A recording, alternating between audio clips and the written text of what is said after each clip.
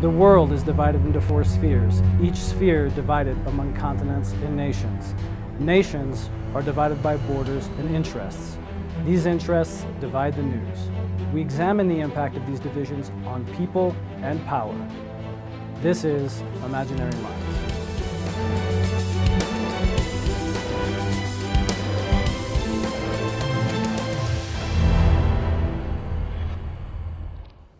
Welcome to the program. I'm your host, Chris Spanos. Coming up on the show, media around the world have been hyping up the Mars One project, which aims to send people on a one-way trip to Mars starting year 2024. I'll speak with renowned U.S. science fiction writer Kim Stanley Robinson about what Mars provokes in the popular imagination. But first, a look at how media reports on Latin America.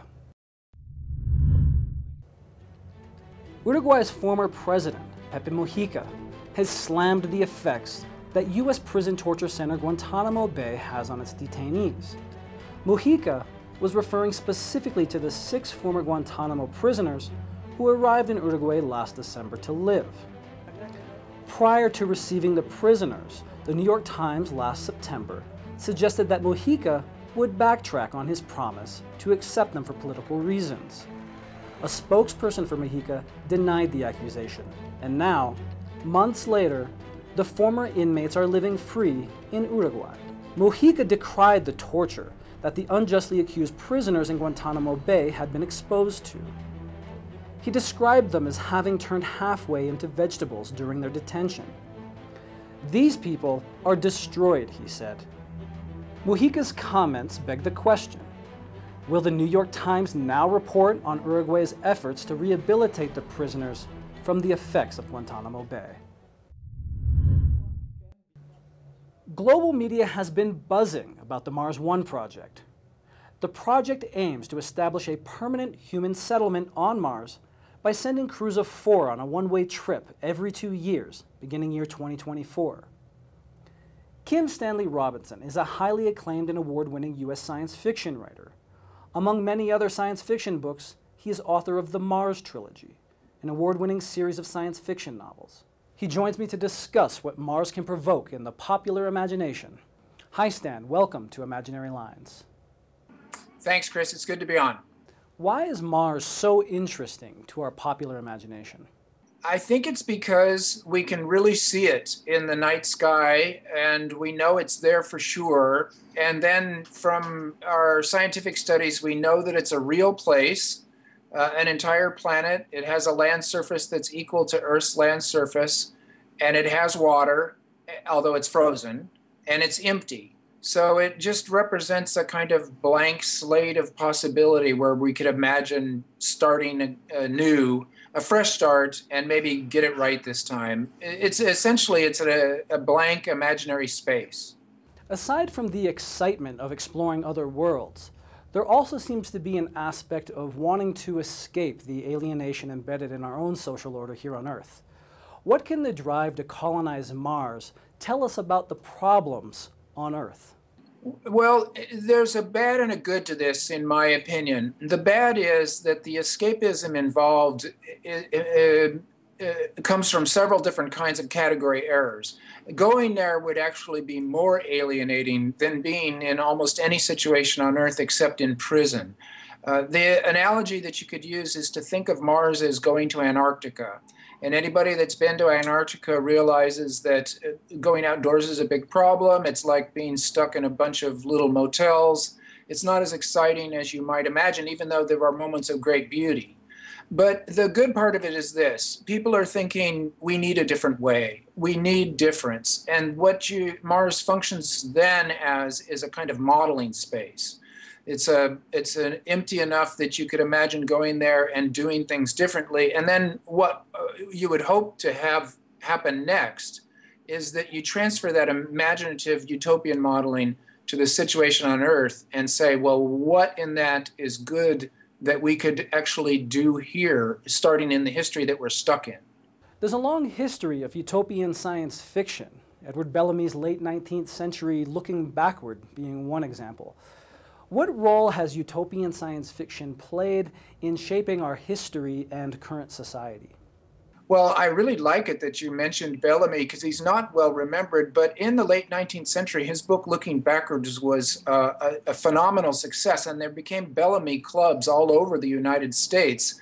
And the progressive political movement that made a lot of improvements in US politics in the 1890s through the Teddy Roosevelt era, they all came out of Bellamy's books as in terms of the ideas that they were trying to enact to increase democracy, to increase equality. These were utopian ideas out of Bellamy, and so that was a big impact. Another big impact is H.G. Wells, because he wrote at least 5, maybe 5 to 10 utopian novels. They aren't his most famous books, but from, say, 1905 with A Modern Utopia up to his death in 1945, he kept writing utopian fictions. And at the end of World War II, when they had to reconstruct the international world order, it was truly H.G. Wells's utopian novels that these British and Anglo bureaucrats used as models. Well, how can we put together an international, it was basically a technocracy. I mean, it's sort of led to globalization and the neoliberal state, so there are obviously some severe problems with it. But what I'm saying is that Wells's books, his utopian novels, had a big impact on world history. Is the exercise of imagining how things could be different on another planet or our own an inherently political act? And if so, why? Well, I think it is an inherently political act because our socioeconomic system is legalistic. We actually have the rule of law. This is a technology, really, like a software system that runs the planet for us. It's an amazing accomplishment that 7 billion human beings can live on this planet and not end up killing themselves and going into an instant crash state. And that's because of the rule of law. So we change laws all the time, and that's by a political process most of the time. When violence becomes involved, it's a disaster. But if it's a legal political means where we change the laws, then it's just normal politics. And so when you propose a new system, you're saying, let's make some political changes. Just recently, Thomas Piketty, the French economist, wrote Capitalism in the 21st Century. He proposed at the end that we not only have a progressive tax on income, but that we have a progressive taxation on capital assets, which is much more revolutionary thought, because you can hide your income. When you're rich enough in the neoliberal system, you can say, well, I didn't make any money last year because you plowed it back into your company. But you can't hide capital assets. So if there was a global progressive tax where the more you owned in capital assets, the more you had to give back to the public good, you could quickly do a kind of horizontalization of wealth, of prosperity, of power, and of political power is what I mean. And that would be good for everybody. As a science fiction writer who has written extensively about Mars, what kind of structural changes would you implement on the planet? Well, I did this in my Mars novels, and I guess it's a matter of me remembering what I suggested there, but a lot of it came from stepwise from the situation that already exists.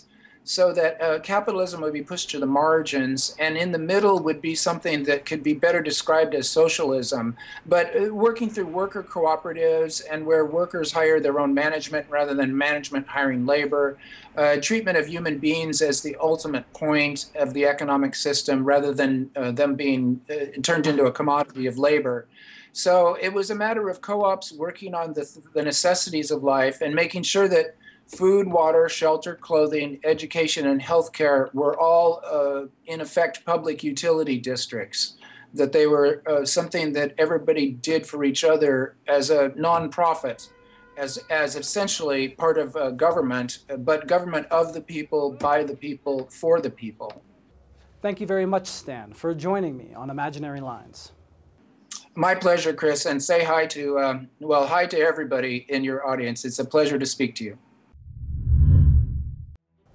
The controversial Iranian opposition group, National Council of Resistance of Iran, has released a new report alleging a new Iranian nuclear weapons site. Despite serious questions about the report's authenticity, major media such as Fox News and The Washington Post have legitimized it. The report claims that this new nuclear program is deep underground in a sealed bunker outside Tehran. But bloggers and others have noted inconsistencies, such as the group's photo that purports to be vault doors used to prevent radiation leaks. An uncropped version of the same photo shows that the image is actually a product shot from a company that sells explosion-resistant doors.